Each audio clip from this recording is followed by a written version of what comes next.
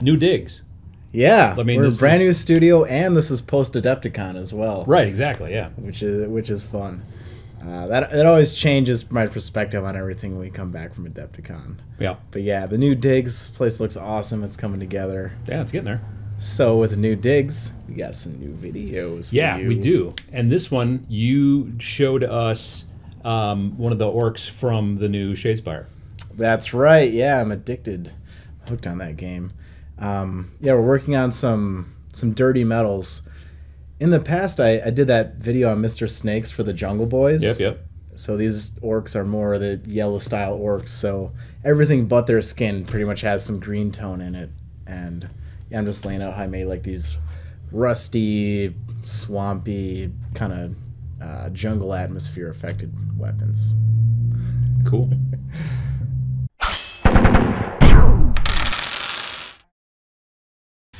Alrighty, so the first step we're going to do is we're going to sweep on some of the Vallejo oily steel, and got a little bit of paint, or a little bit of water loaded into my brush, and I'll combine that with a little bit of paint. There's not too much of a, I'd say maybe 20% paint to, or 20% water to paint, just enough to smooth it out. So it'll lay it on the surface a lot easier. All right, so I'm gonna start. Make sure you use the side of your brush. Get some, get as much coverage out of it as you can. Just like that. Always sweeping sideways instead of sketching at a 90-degree angle like a pencil. Think of it more like sweeping, mopping, any kind of menial task. Just a base coat. Alrighty. And then once this coat is dry, I'm going to apply another coat, and we'll come right back and start to lay some shadows down. Alright, for the second step, I'm going to blend in some shadows. I'm just using black, keeping it really simple. It's Vallejo black. It's about a 50-50 mix Vallejo to the water. And I got a wet brush, as always. And remember that like a 90-degree angle, like right here on his axe, is going to kind of tend to catch more light on the upper edge, cast a little bit more of a shadow. So, I mean, you're always going by the rule of cool, and fun is number one. So, just to get that out of the way, that's why I'm gliding the shadows up, and I'm kind of overemphasizing the natural shading that would take place. We'll pick out he's got a little skull on his axe too, kind of a glyphy design. We'll also pick that out separately. And then all these chewed up grooves. Just gonna layer the paint in ever so delicately.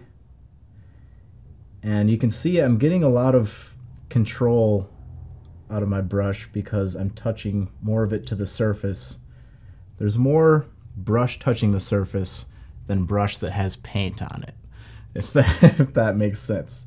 So the tip of the brush has a little bit of paint, and I'm kind of using the unsaturated part as to kind of sponge up and control where I'm throwing the paint down.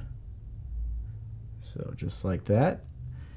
And then for the sake of learning and redundancy, I'll throw it down in the back as well. So we're just feathering it upwards, and the paint should be depositing at the end of your stroke. Remember that diluted paint doesn't mean there's a huge amount of paint on your brush. It just means that the paint on the palette is thinned down. I think some people get that a little confused, and you know, you'll see like kind of a raindrop effect hanging off of the brush, or maybe there's a drop hanging out on the ferrule there. So yeah, just like that. Just sweeping ever so gently. That's another thing, you know, be mindful of the amount of pressure you're placing on the miniature and the brush.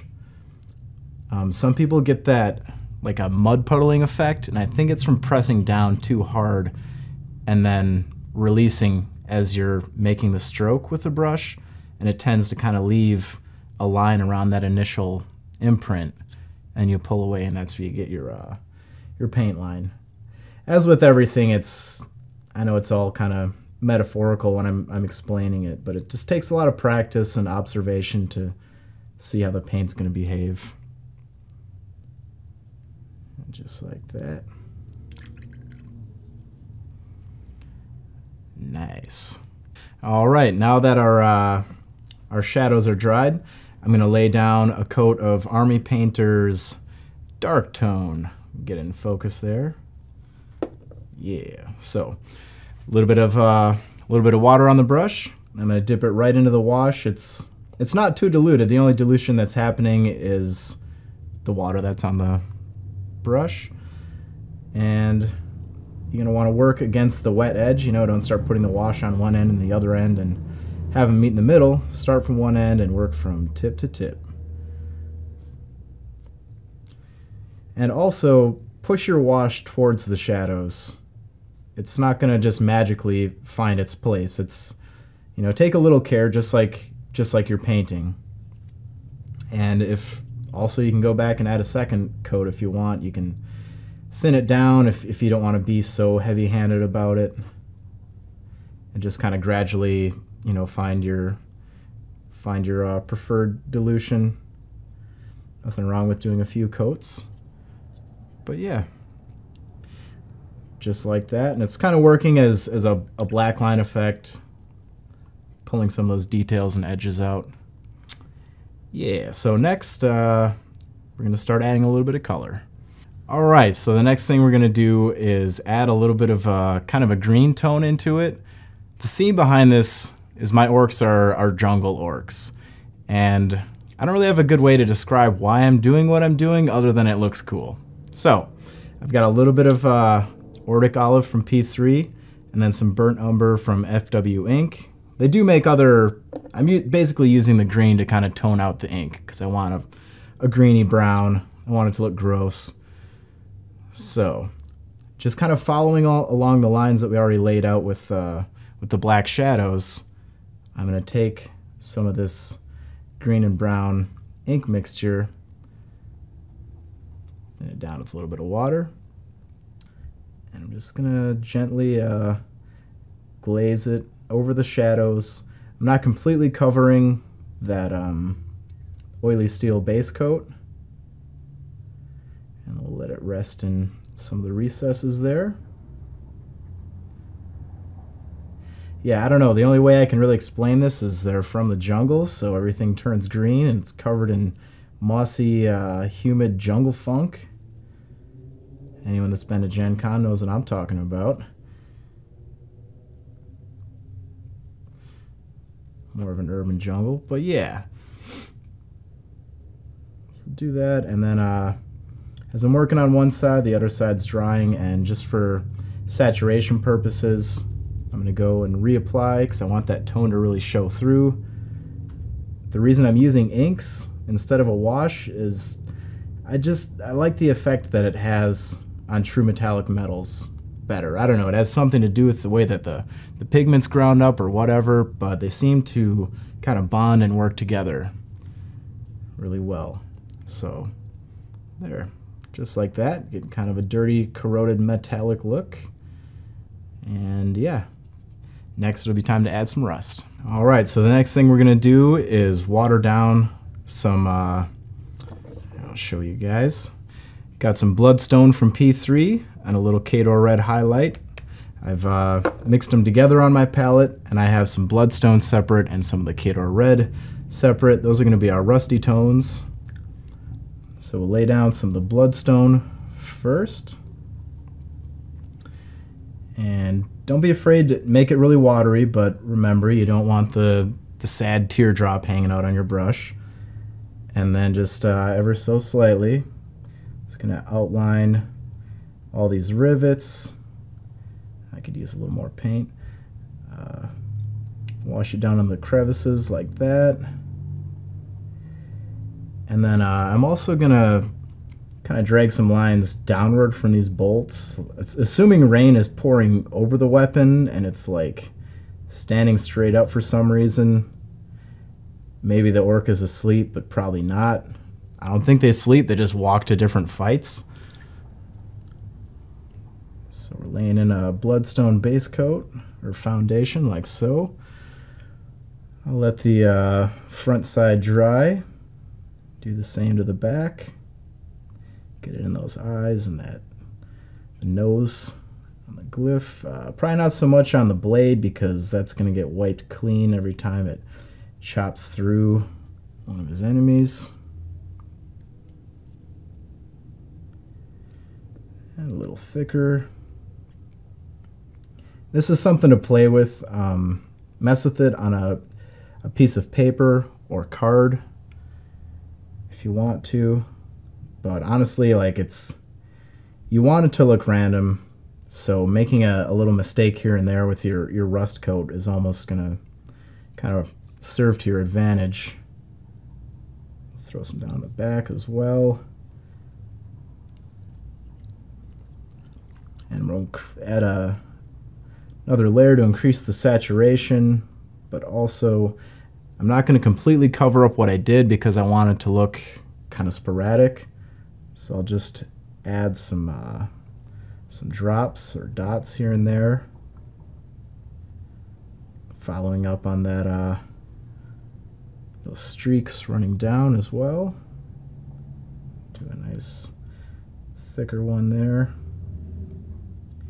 By thicker, I mean thicker paint, not a wider line.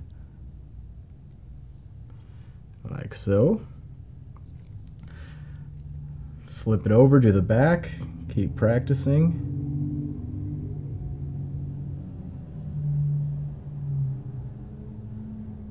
Alright. Now I've got a 50-50 mix of the Khador red highlight with the bloodstone. So anyone who's seen, rust in real life, it's never just one color. It's very, very erratic. So this will kind of make it look more realistic.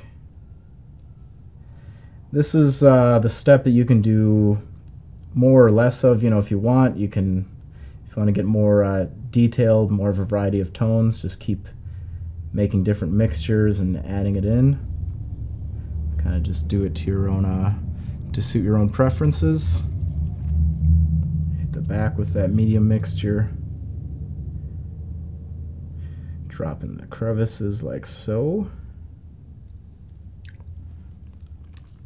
Alright, now we're up to the pure orange, or Khador red highlight. I tend to just speak things in general tones. Red, black, blue, but I know a lot of people like to know the names, so I'm trying to provide the information in both forms.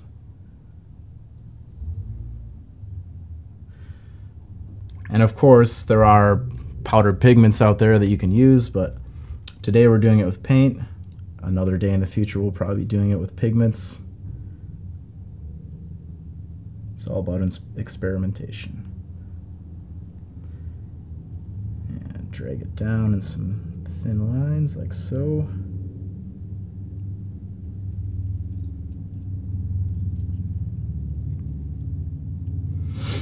And you might notice I don't have the miniature attached to anything. That's because I forgot to bring something to attach it to. So I would not recommend just holding it with your fingers like this. But I always forget one crucial thing. Good thing Adam has a bunch of extra adapters and an airbrush in one instance. So but yeah. Whoop. So there you can see the finished result, and I'm going to let that dry and set, and then we can start pulling out the highlights with a brighter silver. Alright, so now it's time to throw it on some highlights and lock everything into place.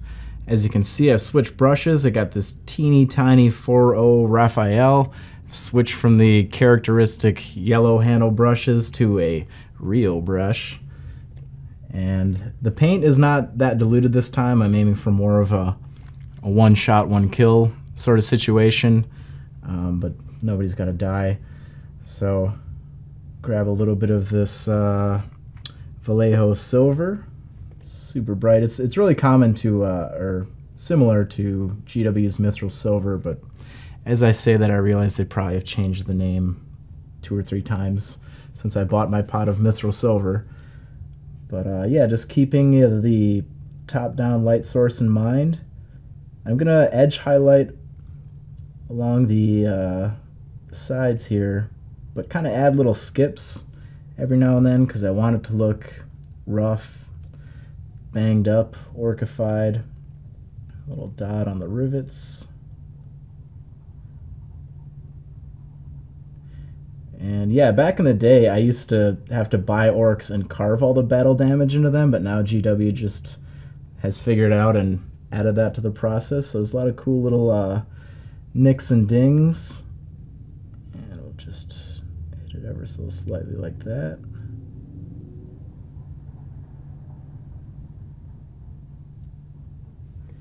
And you can also add some of your own more superficial scratch marks if you like.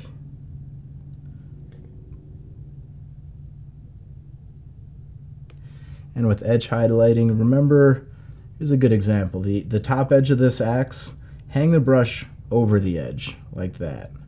Don't try to paint directly on it, use the side of the brush.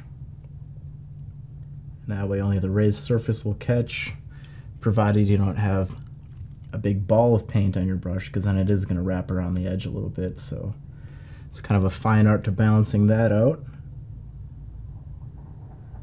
But yeah, just like so. This is probably the most lengthy part of the process, so I think you can all see where this is going. Thanks for watching. If you want to see more of what I do, I have a blog, samsonminis.blogspot.com. I'm on Facebook. It's Sam Lenz Artwork. I also have an Instagram. My name is weird on there, but you can type in Sam Lenz and find me. So thanks to Adam, all the people at Tabletop Minions, and all the people for watching too. So we'll see you next time.